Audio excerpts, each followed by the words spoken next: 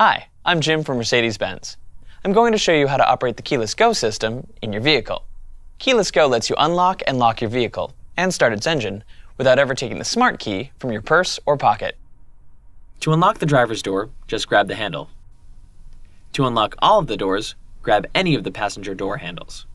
To start the car, most models have a removable push button in the ignition in the dash. When the button is removed, you can insert the smart key and use it in the conventional fashion.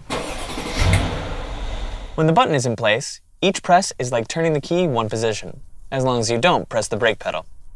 One touch turns on the accessory position, so you can play the radio, for example.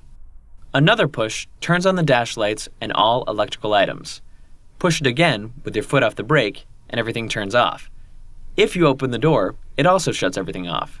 To start the car, just step on the brake and push the Start-Stop button. Now you're ready to drive. To turn off the engine, stop the car, leave your foot on the brake, and press the button again. You should always shift to park and set the parking brake first. To lock the doors, touch the sensor on the handle.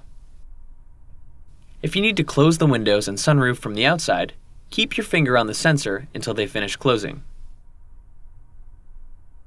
If you have further questions, your Mercedes-Benz dealer will be happy to help. Thanks for watching.